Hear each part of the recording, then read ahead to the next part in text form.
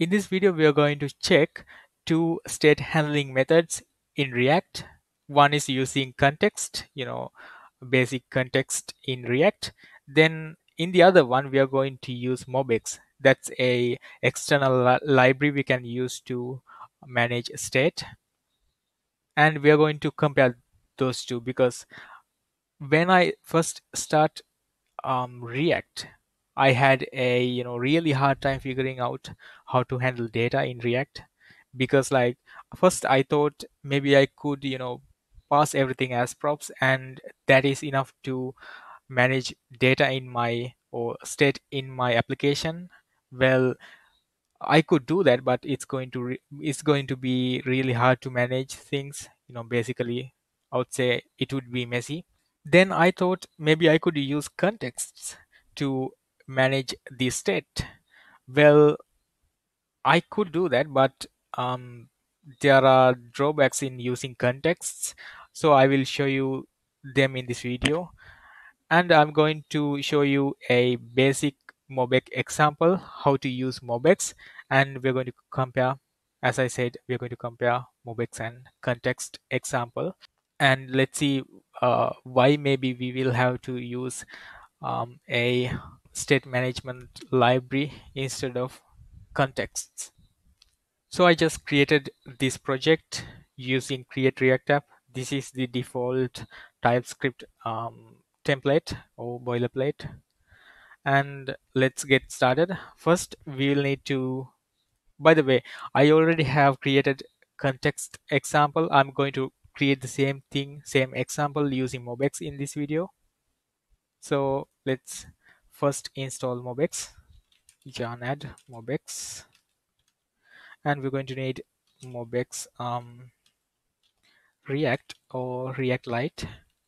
We can use both, but React Lite is lighter than Mobx React because it's removed everything related to class components. So this Mobx React Lite only has things related to functional components. Let's just add them.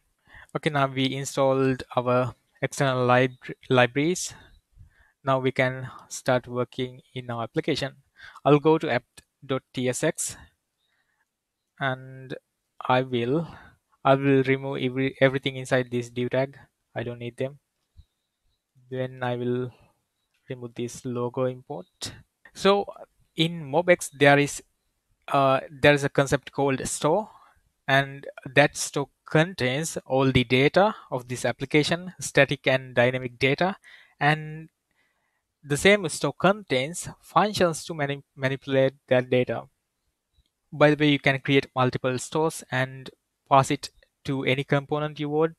But for this example, I'm going to pass it to the entire application. So this is working like a global store. First, I'm going to create a method called create store. This is a simple JavaScript method. I'm going to return an object inside this create store method. For now, I'll keep it empty. So this create store is just a method that returns initial values for my store. So in order to create a store, we need to be inside a component. So I'll go into app component. I'll create a variable called store, and I'm going to create the local store. I'm going to use local store method, and I'm going to pass this create store to this use local store. I'm going to have to import this use local store thing. Import use local store from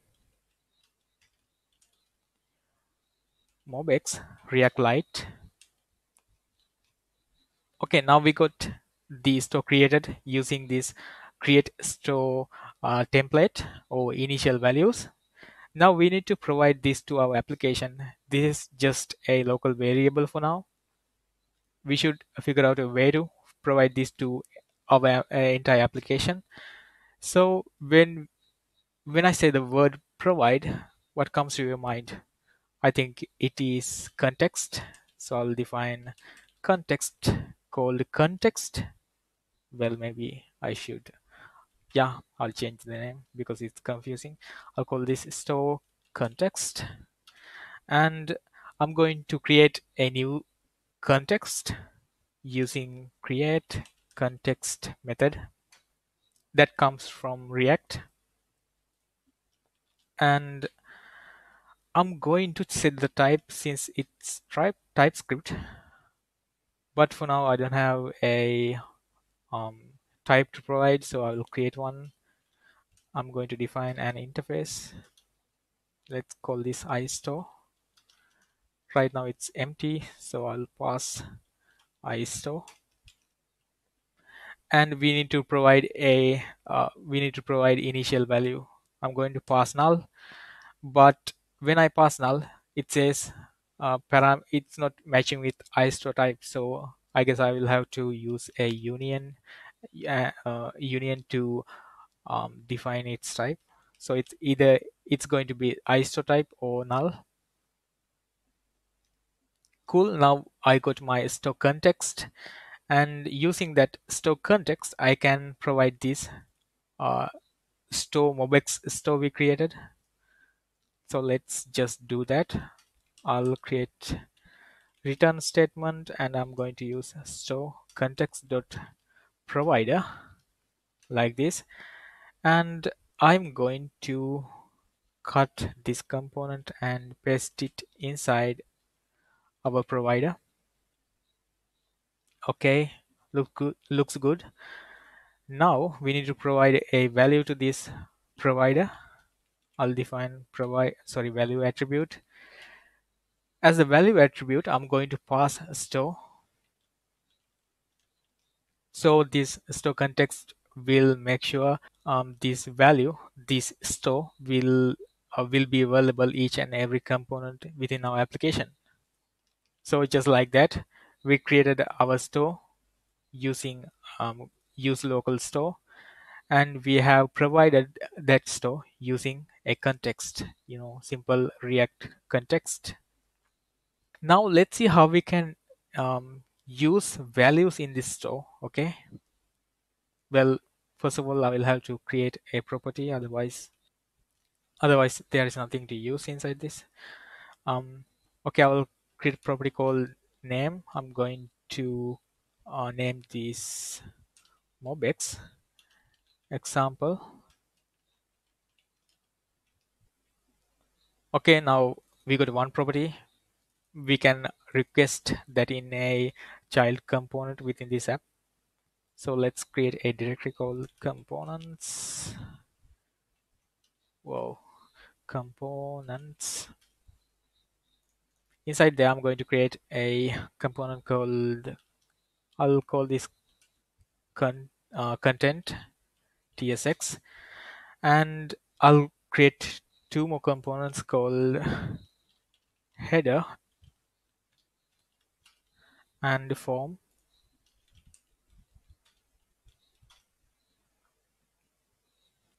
Okay, now let's implement these components. Let's define context. I don't want to, actually I want to export this as the default export. So I will type export default content like that. The same way I will define header and form. Let's call this header, and I'll need to change it here as well. Copy that. Actually I already got copy. Call this form and change it in the default export. Okay, now we got three components. Now I'm going to use this content component inside our app. First I'll have to import that. Import content from components directory. Inside there I will find this content component, and let's use it. Content. Okay, now I'm going to define this header, sorry, I'm going to use this header and form components inside content, just because we can have multiple levels. So let's import header and form. Import. Can I use the automatic import thing?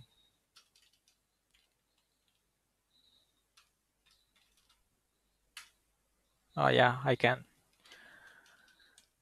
The same way, let's import form as well. Okay, now we got two components inside content, and content is used inside my main app component. So now when I request the store inside header or form, it should be available. Let's try that.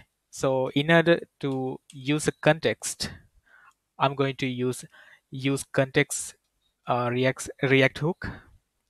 Let's define any variable to store the store. Const store use store use context from React. Whoa. Store, and I'm going to have to import. Well, let me put this file in right side. So we got app component, and I'm going to have to import this store context. So now we are not exporting this right now. So I'll do export, and okay, it's not automatically importing. So I guess um,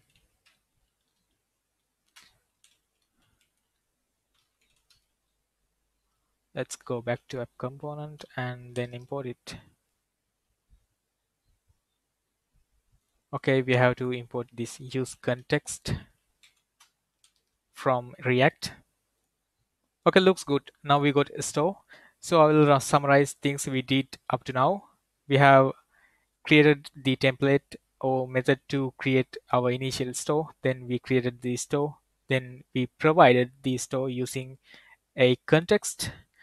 And right now in my header component, I'm requesting that context using use context React hook. Um, then I got the store variable. Now what I'm going to do is I'm going to create a header tag, and inside that header tag I'm going to use store dot um, well, I'm not getting the type.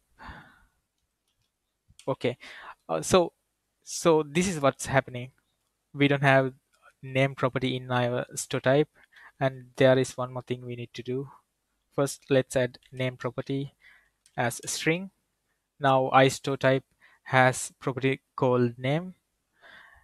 Now again I'm going to use this name auto completion.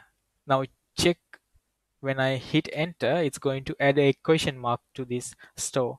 This is a new feature in TypeScript 3.7, I guess. So this question mark basically will check if this store is null or undefined, because we have defined the type of this context as an union. So we are so either it's going to be iStore type or null. So when I'm using this store, it does not know, TypeScript does not know if this store variable is null or iStore type. So it's basically checking if this is null. So if this is null, it's going to be returned, it's going to return undefined. If it is not null, it's going to access this property name and it's going to return the value.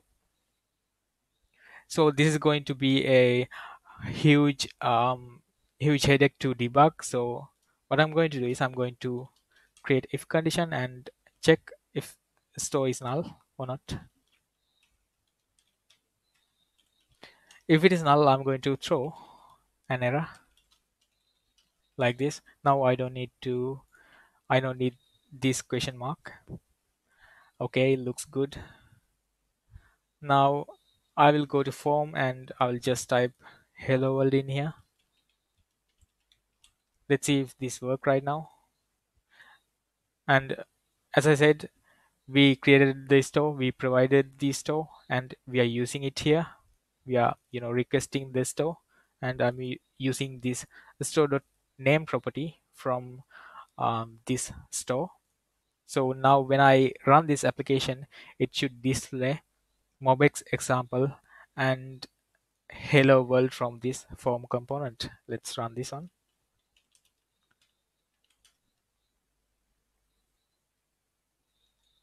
Okay, cool. Now we can access properties from our store. That's good. So far we only have a one property. I'm going to add a few more. I'm going to add count. Let's let's initialize 0 as the initial value. Then I'm going to define a method called inc to increment this count value. Inside here I'm going to access this dot count, and I'm going to plus and equal to 1, so that when this method is called, it's going to increment the value of count to count by 1. Okay, now I need to update the type. Count is going to be a number, ber, and there, what the hell,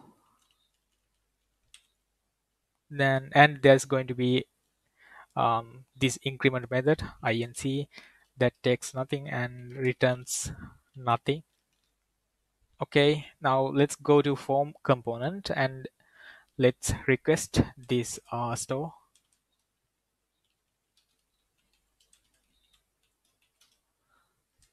I don't know why it's doing that. Use context.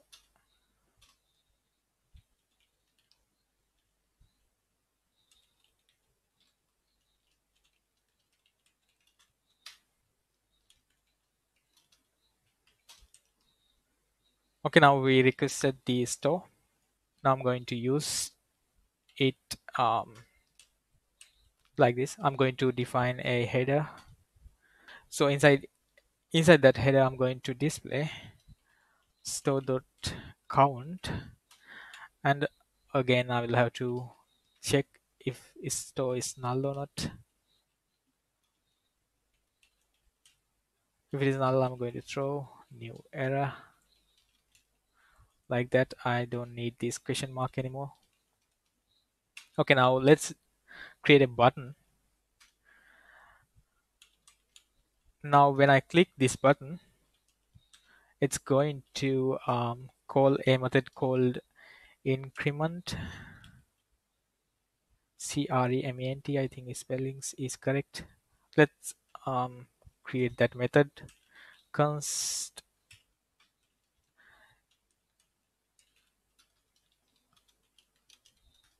Okay, now inside this method I'm going to call store.inc method. So that inc method will increment the value of this count variable. I guess everything looks good. Now when I go back to our example, when I click on this button, it should increment this value, right? So I'm clicking on this button, but the view is not updated for some reason. Let's go back.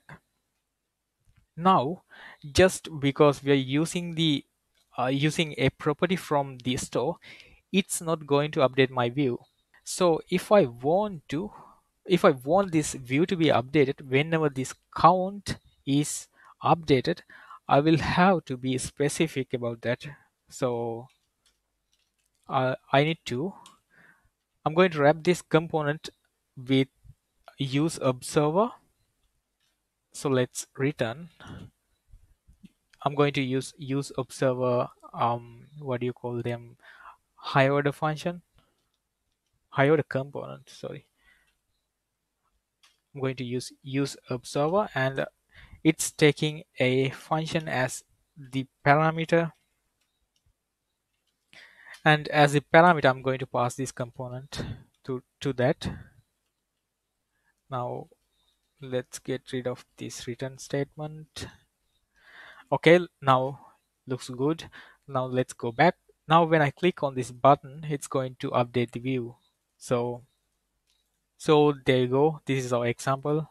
I'm going to add few more things to this project. I'm going to add a console log to each and every component so that I can see when these components are updated and how many times they are updated.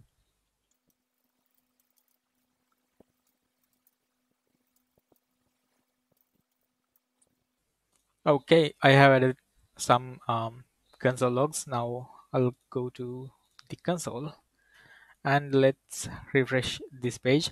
As you can see, it's initially rendering each and every component. Don't mind this, duplicate console log. In development build, it's going to render some components twice for debugging purposes, but it's not going to do that in a production build. So don't mind that. So we got app component rendered, content, header, form. Okay, looks good. I'm going to clear this console, then I'm going to click on this. You see it's only re-rendering form component because the value is changed and view should be changed because of that. Again, only form component. Now I have another example where I did the same thing, did the same example, but using contexts. I'll explain this. I got the type iStore and I have created the context to provide my store. Sorry, yeah, we can call it store, I guess. Um, so inside this app component, instead of using Mobx store, I'm using a state, this state variable, and I have this inc method defined in the component. Inside there, I'm using the set count to update this state. In the view, I'm using context provider to provide all this stuff, and I have included count, this state variable count, and a static property called name, just like we did in our Mobix example, and the function inc. And in my I'll go to form component. In my form component, just like we did in our Mobix example, I'm requesting my store. I'm checking it if it is null or not. Then the same way I'm accessing store.count, and I'm going to call increment method. Inside that, I'm calling store.inc just like we did in Mobix example. Now I will run this example. I'm going to have to use a separate port because I'm already running Mobix example. Okay, let's go back. Now we got two examples. One is Mobix example, the other one is context example. Now when I click on this, it's going to work. It's going to work perfectly, but I will open up console. I will refresh this page. So initially it's going to render each and every component as usual. I'll clear this console. Now I'm going to click on this button. Now when I click on this, you see it's rendering app component. Why the hell is that? Because our state is in app component. So when the state is changed, it's going to re-render that component, right? So it's going to re-render app component, unfortunately, even though we are not using state in our view. I'm actually passing it as to my provider, but I'm not using it in my view. And let's go back, and it's re-rendering content for some reason. I'll go to content. So I don't have any props to change, and I'm clearly not using the context. So why the hell this thing is updated? So in form component, we are changing app component's state. So when the state changes, that component is going to update itself or re-render itself. Because of that re-rendering, app component is the main component in our application. Because of that, it's going to automatically re-render all the children components. Well, that includes our content component. Even though we don't need to update our view, it's going to be re-rendered. By the way, we could use memo high-order component to avoid re-rendering, but it will work in this case, but it's not going to work in most cases, because like um, most components are using props and they're going to be changed over time. So it's not a cheap process to use memo on changing components. So I guess that's one reason not to use context in a scenario like this. And we got header. So in header, we are only using that static value. But the thing with context is, whenever the context is updated, every single component that uses that context is going to be re-rendered. I will say it again. I'll go to app component. So this name property is static. That will never change. But when I click on click on that button, it's going to update this. It's going to call this inc method. It's going to update this count, and so that count variable is provided by this context, and I'm using that context inside this header. Because I'm using that context, whenever any property in that context is updated, it's going to re-render each and every single component that uses that context. When form update that count variable, even though I'm not using inside header, it's going to re-render header component. So those are the drawbacks of using contexts in our applications to handle state. So I think you get the idea. As you can see, contexts are not great to handle things that is updated so frequently. For that, use a separate state management library, I guess. You can use context to pass static data throughout our application. Things that changes only time to time, like the theme of our application. For things like that, we can use context, I guess. Hopefully you will get something out of this video, and you know it will I think it will help you to get better decisions when it comes to data handling in React. So that's it for this video. Thanks for watching. Have a nice day.